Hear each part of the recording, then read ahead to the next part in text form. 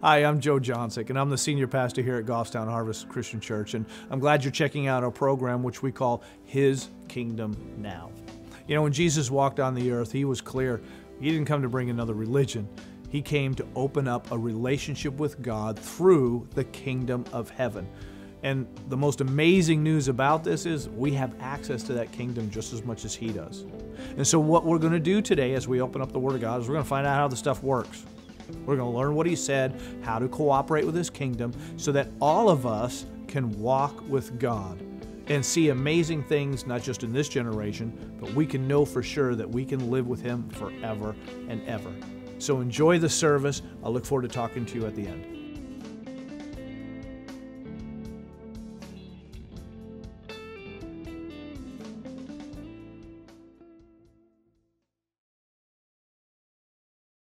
Being a pilot, from what I understand, what I've learned so far, it's easy when you're flying straight and level and everything's working right. But when things go wrong, push comes to shove, you got to know what you're doing.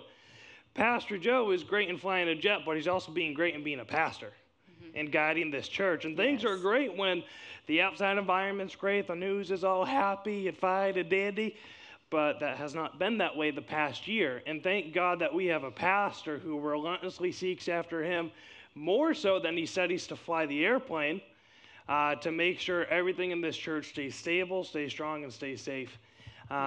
We miss him. We were happy he'll be getting trained and be back next week, but we're so honored to be here with you guys, and we know it's a huge blessing to have a pastor that is so great. So there's a lot of things to where I feel like I tell everybody all the time, it's being spoiled, being married to you, because if I ever have a question, I just pick his brain, because he's a plethora of knowledge, and when we're here on Sunday, it's him taking a nugget of like 365 days of the year of knowledge into one day. And so I always try to pick his brain, because I think he's one of the smartest people that I know. You know, and going along the line with what he said is knowing how to respond in an emergency situation. And that's what we're talking about today as far as worship and praise is concerned. You know, because I'm at the point, I'm not a legal licensed pilot. I'm still working. I'm still a flight student pilot. But I'm at the point now where he's in Texas and I'm signed off, and I'll go solo by myself. Well, he's in Texas. I'll fly around, and things are great. And you know what? I've never lost an engine until he's sitting in the airplane with me. And we'll be over Manchester. They do it on purpose. They don't actually lose an engine. We'll be over Manchester and Nashua, and he'll look around and be like, okay, and he'll put his hand on the throttle and yank it down so you lost your engine, and I'm not allowed to touch the throttle. And he keeps his hand there to make sure I don't. So now I'm flying an airplane without any engine, and the emergency response is flaps up, hold 72 knots. And every time it happens, that's what my brain goes back to. So when you're hit with these life scenarios, with the way everything's been going the past year, what's your emergency procedure? What do you go back to? Are you going to what you see on social media?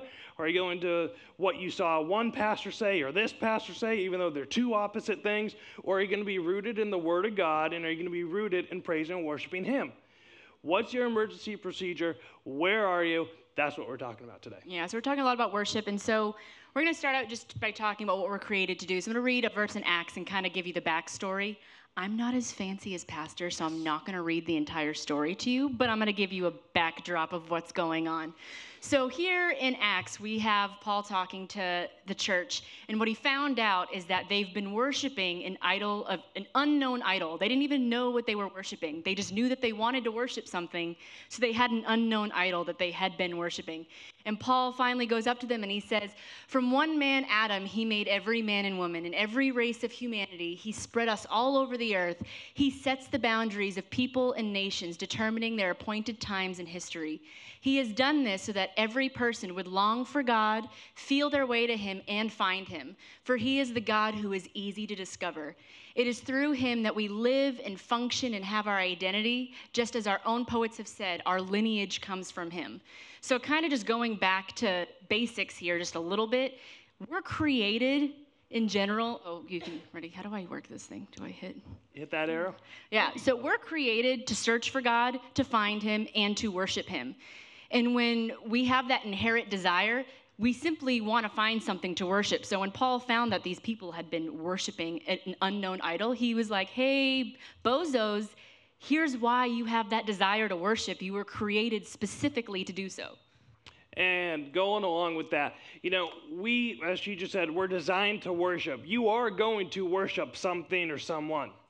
You are going to be focused on worship. That's your DNA. It's what you were designed to do. Well, in Ephesians chapter 2, I believe, it talks about us and how we're being made together for a dwelling place of God and Spirit, and how the Spirit of God is made, and we're made so he can dwell inside of us. That's our DNA. There's literally a part in our being, in our spirit, where God is supposed to be. The world doesn't always understand that, and sometimes Christians don't even understand that. So we try to fill it with what we want to fill it with, and it's easy to do if we're not careful. It's not always bad, but it can be bad. When you start idolizing what you love doing over the Father who created it all, that's when it gets bad. And we have to understand you are going to give your time, money, everything you are to something or someone, but you have to decide who or what is it going to be. Hebrews 13:5 says, "Don't be obsessed with money, but live content with what you have, for you always have God's presence. For hasn't he promised you, I will never leave you alone, never, and I will not loosen my grip on your life." He's saying, I will never leave you or forsake you. Do we understand what it actually means and what it actually entails to have God the Father, the creator of everything, say, I'm never going to leave you? Because I think a lot of times people use God as a cop-out and not the Father. They use him as, oh, God will handle this, which he will, but actually have no faith in saying that, and then their lives are no different than anybody else. But when people understand who God is, and he's the Father, and he wants to know us intimately, and we have that relationship with him, our lives change radically. Yeah, so the next part we're talking about is worship doesn't change who God is. It changes who we are the more that we worship. And I want that to set in for a second, because nothing, we say this all the time, but nothing we could do more makes God love us anymore. So there's nothing more that we can do that's going to change how good he is. And when we worship, it doesn't change who he is, it changes us from the inside out. And so when it comes to this is where he kind of just started prefacing, talking about how whatever you worship, you're going to worship something. And I was kind of talking to him a little bit how there's a war on worship. And we were the last night talking about, anyways, we're talking about how there's a war for our worship, because for many of you that don't know, fun fact, the devil was actually God's worship leader before he left heaven and went to hell. So the devil knows exactly what you're created to do. He knows how to worship, and he was one of the best worship leaders because he was the worship leader of heaven. And so the fact that if you're not choosing in your, what did you call this plan? What do you pilots call it? Your emergency plan? That. Emergency checklist, if that's not something that's your first go-to, there's going to be something that is. So one of the biggest things on here that I loved that when we were reading this is whatever you worship, you become. In other words, what you value most determines who you are. And I think when I was in college, I was told this over and over and over again, and I don't think I got it till I was like 23, but I got told all the time that you are the 5 closest people that you hang out with. And I always used to tell my mom, I'm like, no way, like that makes no sense. I have friends that make way worse decisions than I do, and I'm still fine. And it was like an ongoing joke, and she goes, no, but really. And when I finally figured out that the people I was spending the most of my time with was developing the choices I would make or the goals that I would have, if I didn't have any friends that pushed me to be any better or to look to Jesus in my issues and decide to just have a pity party with me for way too long, it dawns on you. So, I mean, that kind of goes back to what we're talking about with worship, as to where when it comes to what you're worshiping, it's like he said, time, talent, and treasure. If that's what you're spending most of your time doing, that's what you can worship. And when it comes to worship, I feel like sometimes you can think of, when we're talking about worship, you think songs, singing, how great God is. But, you know, for somebody who doesn't like to, I love to sing, so not me, but for people that don't like to sing, or people that singing or music isn't your thing, say if you are somebody who is a skateboarder, or you're an actor, things like that. When actors, I love Chris Pratt, so one of the biggest things is when he won some sort of award, he thanked God first. It's doing anything for God's glory. And so when you're spending more time with bad habits than you are with worshiping God and what you're doing, it can put a wedge in what God wants to do, and it can kind of prevent you sometimes from having a breakthrough that you've been wanting. And so when I say bad habits, sometimes and it's hard because I feel like the more we pray and the more we seek God, the more we worship and he points things out to us, you might realize things that are bad habits that you didn't realize were bad habits. And so when we were talking with this, I was telling him sometimes when we have certain friends that have all different relationships, some friends that don't go to church, some that do, but one of the biggest things is when you can put your spouse and your kids before God. And if you're more worried about your relationship with your spouse than you are your relationship with God, my marriage will never work if I'm not worshiping God and putting God first. In my relationship, I'm not going to be, once I am a parent, I'm not going to be a very good parent. I'm doing them a disservice if I don't put God first before I put my kids. I was talking to Robin about this week because we were joking about some of the parenting topics. And I was like, I sat in a Joyce Meyer service one time, and she flat out told her kids every morning, they asked her, Mom, why don't you come out and hang out with us in the morning before school? She's like, because your dad does that because I need Jesus to be a good parent to you. My hours for Jesus is in the morning. And so it's just one of those things of what are your habits? I mean, this could be laziness, money. It could be food that you're spending more time on. I know that seems strange, but I mean, for me, it's really hard when I am somebody that loves sugar. That's just something that I love, and it's hard to have self-control. If you're spending hours upon hours on video games, but you have a hard time sitting down for an hour to pray, that can be one of them. Social media, how long you're on your phone, tons of this. And and when I say laziness, it can be, we're all guilty of wanting to be lazy every once in a while. That's not what I mean. But when there sometimes can be a spirit of laziness or being unorganized, it's some things that you're not naturally wanting to do.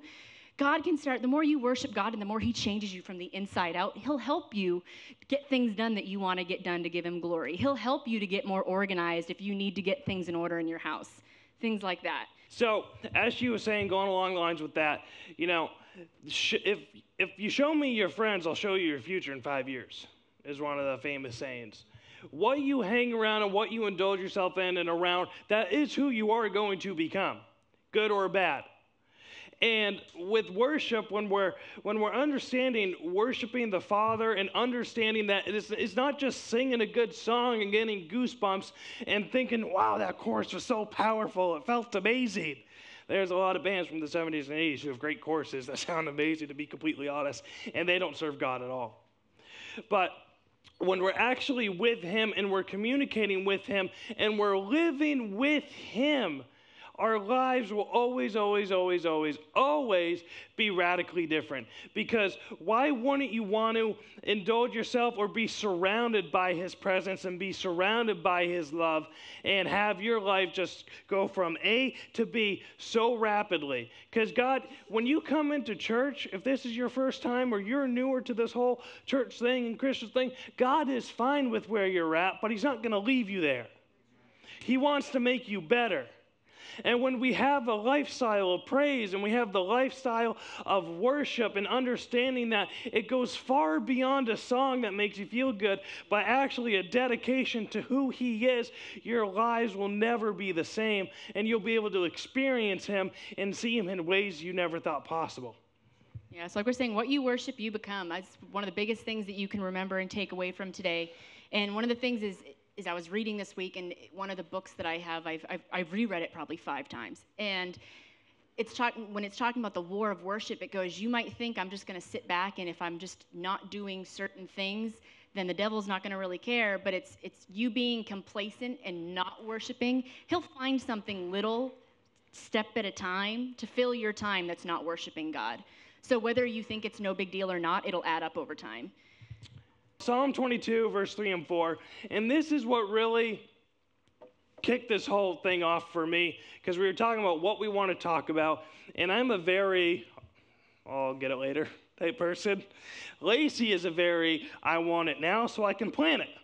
So Wednesday night, you who were at Wednesday night prayer, you all know who you are. It was great. The Holy Spirit said some things about worship, and that's kind of what kicked this off. And Psalm 22, verse 3, it says, but you are holy, enthroned in your praises of Israel. The other word for enthroned there is dwell. God dwells in his praises of Israel.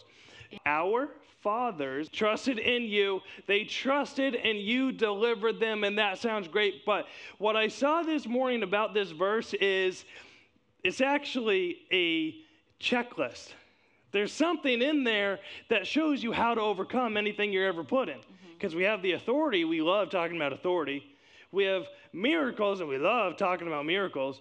We have all these things we love talking about, but I think worship has been so dumbed down by I won't say average person, but what worship is supposed to actually be has been turned into a good song with goosebumps. And He doesn't hate you for it if you've never been taught this, but he's not happy that that's what worship is portrayed. So Psalm 22, verse 3, the 1, 2, 3 checklist for these two verses are praise, trust, deliverance. You are holy and thrown in your praise. First off, Israel praises the Father. Regardless, it doesn't say when things were good, it doesn't say when things were bad. It says they praised him. And it says, our fathers trusted in you, they trusted and you delivered. Praising God, worshiping God will bring trust in him, and you will be able to be delivered out of what you're going through at that point. So another way to read this verse that I just wrote, it says in Psalm 22, verse 3, when we express our admiration, when we praise God, it causes us to believe in the reliability, the truth, ability, and strength of God to rescue us. We trust him and set us free. We're delivered. Then we walk in complete freedom. If you really want to be free, if you really don't want to live in fear, if you're really tired of being sick and tired, praise him and worship him, and your trust will turn to him, and that trust in him will trust him to deliver you, and his deliverance will overtake your life, and you're going to be changed. I had to do it this week. I came on Wednesday because we can't listen to music really loud in our apartment. I mean, I could, but it'd be rude. But I just had a day where I was like, I just need to praise this out. Like, I just needed. So we came a couple hours early, and even Robin was like, that music is really loud. But we have a good stereo system. Tell Dave I didn't mess with it, just in case he comes back and he's wondering.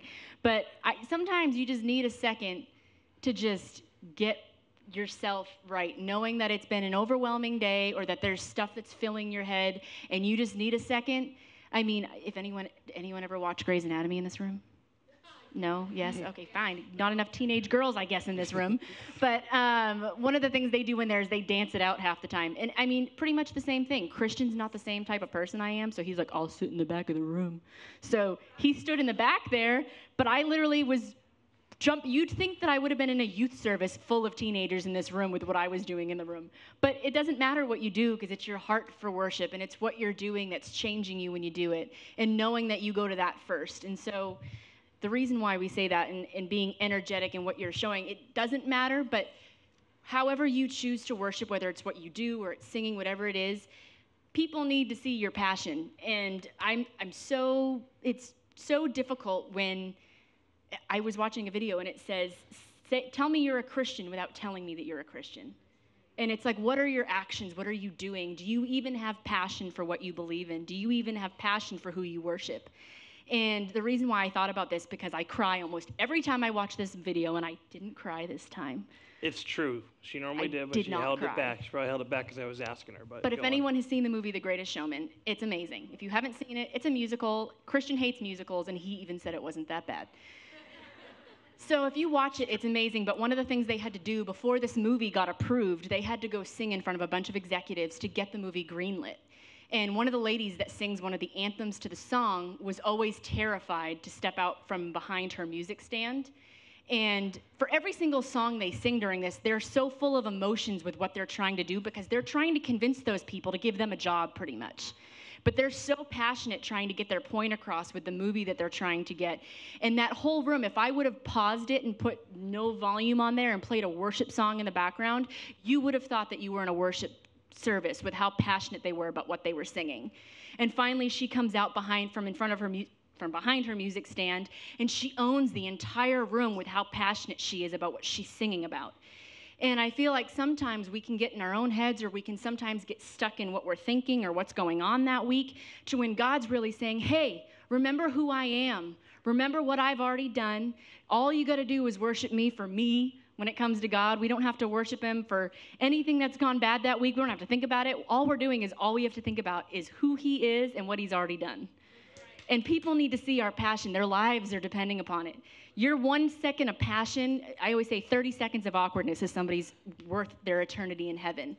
And sometimes your passion's needed just for other people to see it. And before her and I had even talked about that part, again, serving the Holy Spirit, serving God is just so good, because your stuff lines up when you're in tune. So Friday morning, I got here early, just praying back and forth, and I simply said out loud to myself, because I like to examine or think about what I'm doing. I said, if I was to stop praying right now and never pray or talk ever again, would people notice a difference? And it's easy to say yes because, well, I'm in front of you. But if you think about that in your life, if you stopped praying in your personal time, if you stopped reading, if you stopped worshiping, would people notice a difference? Yeah. Because are we showing people a God worth praising, or are we showing people a convenient God and we go to church once a week?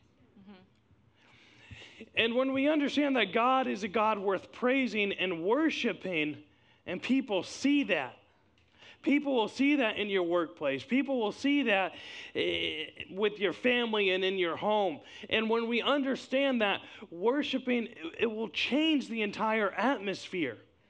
You know, especially men, we're supposed to be the spiritual leaders of our household. It is how God designed us. If you don't know that yet, just say you are. Speak it out. So if you don't know that you're supposed to be, you are. And I took Lacey away. We went to Portland, Maine over the summer for her birthday just to get away. Oh, this is a fun story. And we were at a campground, and they were doing this talent show. And I'm sitting there, and of course, I'm all spiritual, so I'm like, what if I just took the mic and started praying for people? I didn't do that, but that's where it was a terrible talent show. If my family's live stream watching, it was a funny campground, but it was terrible for the talent show. But we're sitting there, and this little girl, she had to have been, what, 6, 7? Yeah. She gets up there, and she's doing... backflips and cartwheels. To Katy Perry. And I sat there, and it's funny, but... I leaned over to her, and I even told Pastor Joe later, I said, that little 6-year-old girl had more boldness than most men in church who don't even want to get up and pray. And it's sad that that's what it's become. But guys, we're supposed to be the leaders. And if we're not praising and we're not praying, and our wives and our children don't see us as that example, where are they going to learn it from? Yeah. And we've been married almost a year and a half, a little over a year, not quite a year and a half, a year and a quarter. How's that? And that's been my biggest thing, because when she was dancing and she was praising and I'm in the back there, watching your spouse enjoy God is just fun. Like, I was laughing, but in a good way, because here she is. You were laughing at me? Look, I can't get out of that, so I'm just going to move the subject over. I'm stuck, and I understand that. So I'm in the back, and I'm watching her praise and dance and shout and just have fun. But, man, they need to see us do that too. They need to see us on Wednesday night prayer leading and praying things out. They need to see you in your home take initiative. And one of the things I was praying about on Wednesday was boldness for men in the church. Because with the Holy Spirit, if you have them, comes boldness. Yeah. It was after the Holy Spirit came upon them in the book of Acts that the boldness happened, where they were able to preach the word of God with boldness. So whether we're in the car, whether we're at home and nobody else is around, start praising God in your house. Men, specifically, if you don't already, your house will change. Yeah. Things will shift and things will change. You know, growing up under Pastor Joe, I didn't want to turn a book the wrong way because the Holy Spirit would have told him. And I'm not saying the Holy Spirit's a snitch, but parents, kids, if your parents are in tune with the Holy Spirit, be extra careful. Because they will get you in a car one time where there's no way out. My own mother has told me horror stories. Well, not horror stories, but... And they'll ask you questions about what you're doing when they're not around. Yeah, my siblings have even had that happen. It makes things so much better, because then that household is dedicated to the Father and not what you want to do in your own personal time behind the scenes. Talking about all of these things, we're talking about you setting the tone for your house. You know, every house has an atmosphere. We're going to talk about this too in Family Month. And when you walk into a home, you can feel peace in the home and things like that. You just know what the climate is like in that house. This is my favorite part in this, but when it comes, before I talk about this point, when you're talking about your household, if the Karams are probably in here somewhere, but they're right there. If you haven't met the Karams, I can't see that far. If you haven't met the Karams yet, they have an adorable grandchild, and I love hanging out with one of their children, and he literally is the cutest little nugget, but one time he was getting upset, and his mom goes, hold on, let me just put on a song for him, and I'm here expecting, like, I told her, I'm like, if you put on Baby Shark, I'm gonna, like, kill you, and I start dying laughing, because she goes to put on a Brandon Lake worship song that's like super heavy worship song, not an upbeat, fast praise song. And she goes, oh yeah, worship music's the only thing that calms them down. And that's something they've already made as a tone in their house. And they're our age. I mean, I just think that's such an awesome parenting style when it comes to your household is already on that tone of, no, we're going to worship, you're upset, and they know it calms them down. I just thought that was so funny. But when we're talking about the perspective change, which one did I put before this? I'm going to go back to that. So all of us know when you go through certain things, I'm going to go back to that too. It can definitely shift your perspective. And so last week was a really hard week for my family. We had a family member of mine pass away from COVID. And so it was extremely hard because there's somebody it was my uncle, and I was very close with him growing up. He was a great human being, and he was pretty much the same age as my parents, so it was definitely something that was scary. It was not fun, and then watching all of my cousins and their children, which were his grandkids, all be shattered, and his youngest is only 16, and it was just very emotional, and it was something I didn't expect, and it definitely took me off guard. And my mom and I were pretty much, because all the COVID rules, I'm sorry, but I'm just so sick of them. But the COVID rules makes it so our whole family wasn't allowed to go to the services, and there was a lot of rules for the wake, and we grew up in a small town, and he was a sergeant for the town, and so they shut down the roads so that we could get everywhere that we needed to, and the whole entire police department did stuff. It was just one of those moments to where my mom and I were in the car driving down, and my mom instantly, I think, like almost read my mind. I mean, she does this when she gets in the car every single day anyways. When we were growing up, we'd get in the car, she'd be like, this is the day that the Lord has made. Let us be glad and rejoice in it. Every single day. Every day we got in the car on the way to school. That's what was said. And we get in the car, and she immediately starts praying, and it was kind of what everybody in the car needed at that time. And then we listened to worship music the whole way there, the whole way back. And it shifts your perspective when you're going through things. Because I'm sorry, there's no way to shake the fact that death just stinks. There's no way around death that makes it easy. We're human beings. There's no natural part of death to where you're ever happy that someone's dead. I'm sorry. It's hard no matter what. And when it comes to this is one of the biggest things. This is the third time I've had somebody very close pass away, to where the only reason that I got through it was because I had to shift my perspective and worship God, even though I didn't feel like it.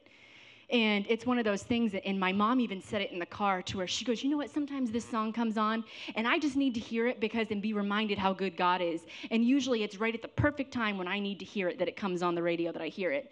And that's what songs, and that's what worshiping and what the words and the lyrics can do, that's talking about who God is. That's how powerful it is. It can shift you from seeing a whole situation completely different, to where sometimes it's like when you have tunnel vision and you can only see things one way. It's almost, because it's like we talked about, what you worship, it changes you. So the more you worship, the more you're seeing who God is and who he is as a person inside and out. And the more you're becoming like him, well, the more you become like him, the more you start to see people how he sees them instead of how you see them. And so it's shifting your perspective in ways that you can never imagine. But last week, that's just my last week, and then through this whole year, I feel like, of weirdness of what 2020 was. It was just, there were songs that I had to have as an anthem to say, nope, I'm declaring this, because I did have family members that were afraid and still are, and then I do have people that, it just stinks. And it's fine to talk about somebody when they've passed away, but it's another thing when you're talking about people's legacy, and it makes you think, what legacy are you leaving? And this uncle of mine, my mom always needed babysitters for me. She worked like 2 jobs when I was little. So I always was with my cousins. We were always at their house. He would always buy me whatever pizza I wanted. He would literally every single time, same pizza place. And one time, my mom and I got in a really bad car accident. And at the end of the day, He found us a car, and I'm almost positive he gave it to us and didn't even make my mom pay for it. And it's just one of those things to where you talk about the legacy that someone leaves, and it makes you think, well, what's my legacy? What am I doing for people? What am I showing them? What am I saying on a regular basis? Am I shifting my perspective, or am I walking around feeling bad for myself and going to sit here in my pity party? And again, and I don't know why I just keep going back to it, but I really do, is just men being men. Because when things like that happen to our wives, first off, it hurts us because they're hurt. Second, if we're not strong on our foundation of faith, how can we help them? And I remember going back, when did I do that fast? Was that May, June? I know, but it was amazing when you did. She likes it when I fast because I'm with the Father. And I get in better moods, and I understand things more clear, let's be real, once the hungry part goes away at the end. Feel like you're going to die, but you're not. But there was a point in that week where I would get out of work, and I would come here, and I'd be here from 4 o'clock till 10, 11, 12 at night. And she texted me one time, she's like, can you come home? I miss you. And I said, you can have me next week. But I'm with God right now. But they need to see that in men, guiding to the point where our wives need to understand that, or we need to understand rather that our wives, they're going to miss us. They're going to wish we would leave the church, not in a bad way, but we love each other. We got married. We like spending time. But when we put time away from them and put it with the Father and put it with the Spirit and fasting and praying and worship, your marriage is so much better. And that wasn't like a bad way, like our marriage was great before, but it got even better afterwards. And when we do that, we're able to be the strong foundation of faith that they need. Do you guys get what I'm saying? Do men understand what I'm saying and why I keep pushing this? And because it's just so important that we lead and we're strong in faith, because that's what they need. Anyways, back to you. I'm just going to read Psalms. So it says in Psalms 8:2, it says, you have built a stronghold by the songs of babies. Strength rises up with the chorus of singing children. This kind of praise has the power to shut Satan's mouth. Childlike worship will silence the madness of those who oppose you. If you have time this week, I triple dog dare you to read Psalms 8 about 50 billion times, because it's absolutely amazing. But what he's talking in this, and we'll talk about and end with worshiping in spirit and truth, but when he's talking about this, what they compare is the heavenly realms of how great worshiping in heaven is. And then David compares it to a baby. But the reason why he's comparing it to a baby is because they're the first ones that don't know how to worship. It's a baby. They're the ones that are the most imperfect person to worship. And it's not about being perfect. It's not about doing it a right way.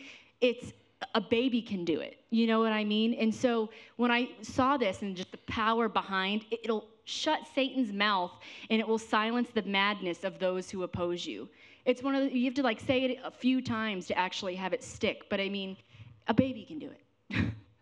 And then in John 4:21-24, it says, he says, believe me, dear woman, the time has come when you won't worship the Father on a mountain nor in Jerusalem, but in your heart. Your people don't really know the one that they worship. We Jews worship, but out of our experience. It's from the Jews that salvation is made available from here on. From here on, worshiping the Father will not be a matter of the right place, but will be the right heart.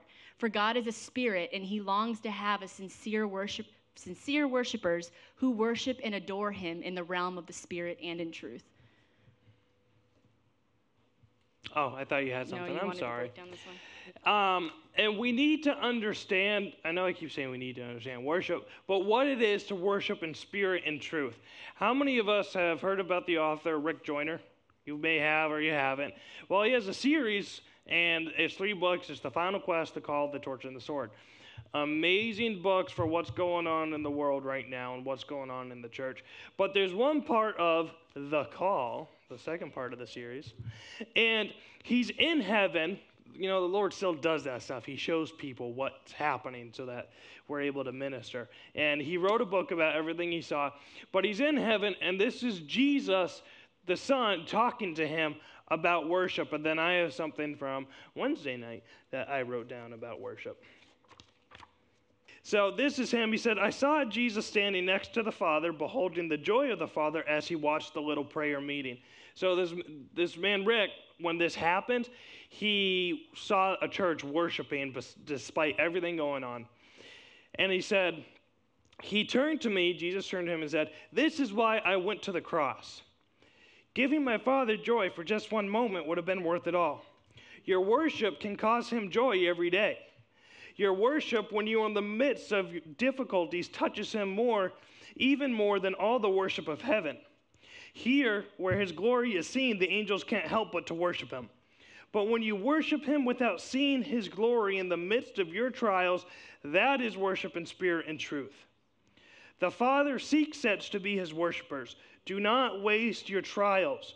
Worship the Father, not for what you will receive, but to bring him joy. You will never be stronger than when you bring him joy, for the joy of the Lord is your strength." That's the power of worship, where the Father himself, and earlier in that chapter, he talks about the Father was weeping and he was crying, but it was tears of joy. And he stopped all of heaven to look on this little congregation, and he said, broken notes. Last I checked, broken notes aren't like the most perfect sounding, but it's when you worship and praise him out of pure heart, he will literally stop heaven and look at that church and the people in it and say, look, they're worshiping me. That's why my son died. That's why Jesus did what he did. So let's enjoy this together, because they're your brothers, they're your sisters, they're your family, and I'm going to bring them back right here to do this forever. That's the power of what's happening when we worship. I'm just going to say the point because it goes with what you're saying, Yeah. and then you can say your thing. But revival starts with worshipers worshiping in the reality of who Jesus is and what he's done for them. If you need to take a picture of that and put it on your phone, I think it's one of those things to where, do we actually have the revelation of who God is, what he's done, and are you actually appreciating him for doing that and worshiping him in that reality? And when it comes to this, when we say spirit and in truth, I kind of told him, I was like, well, I feel like we say that a lot, but does anyone actually break down what it means?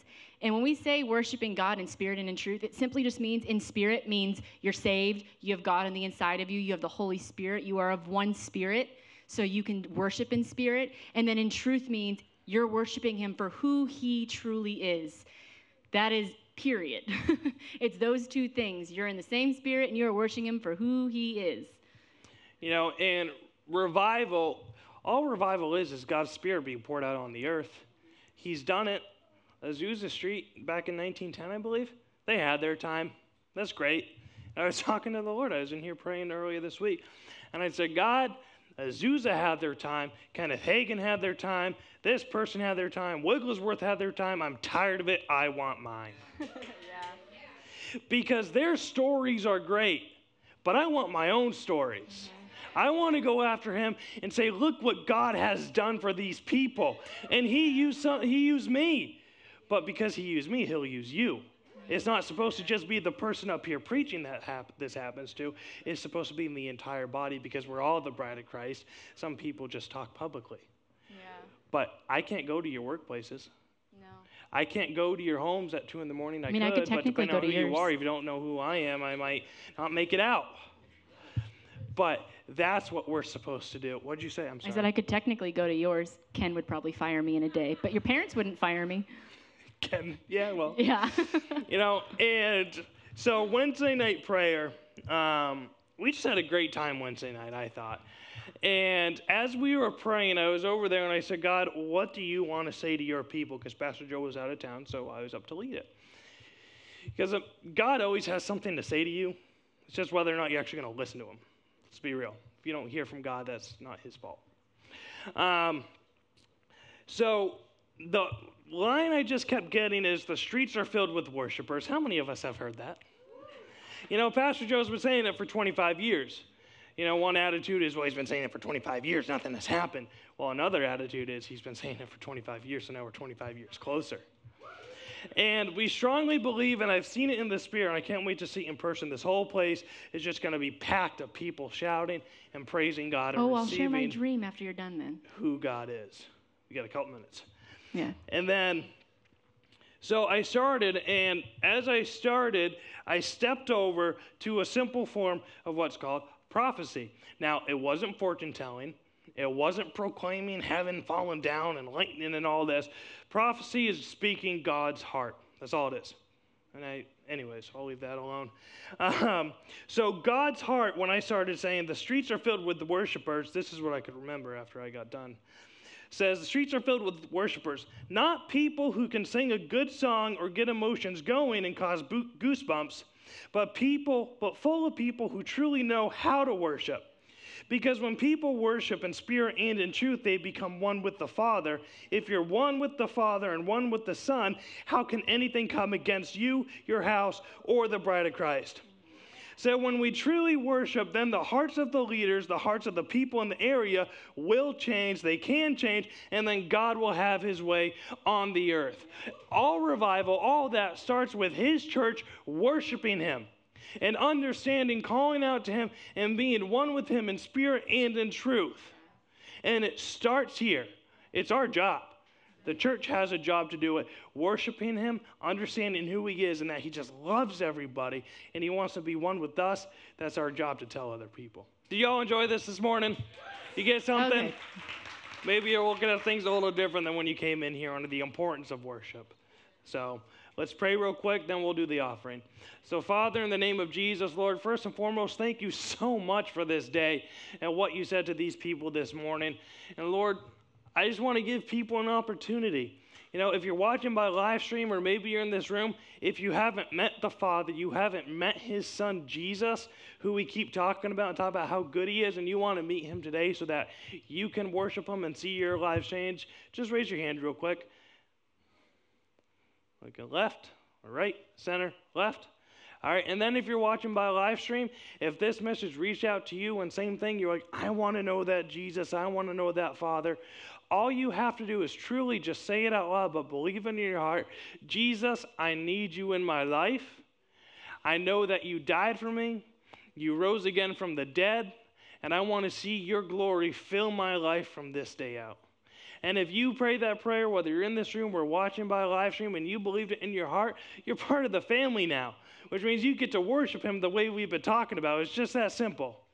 So, Father, as we leave this place, again, we give our lives to you, and we expect to see you in ways we never even thought possible because we're worshiping you in spirit and in truth. In Jesus' name, the church said, Amen. Amen. All right. Hi, this is Pastor Joe again, and I trust that you enjoyed our service. I believe that you learned more about God, you learned more about his kingdom, that you understand more of his word, and at the end of the day, what makes that amazing is we can walk more close with our God and our Lord and Savior, Jesus Christ. So if there's anything we can do to serve you, please don't hesitate to reach out to us. Of course, our Sunday morning services are at 10 o'clock. Our information is on the website. Please make sure you check it out. And I'm going to look forward to seeing you, serving you, journeying together with you in this generation to see the goodness of God now and forever and ever. God bless you. I look forward to seeing you.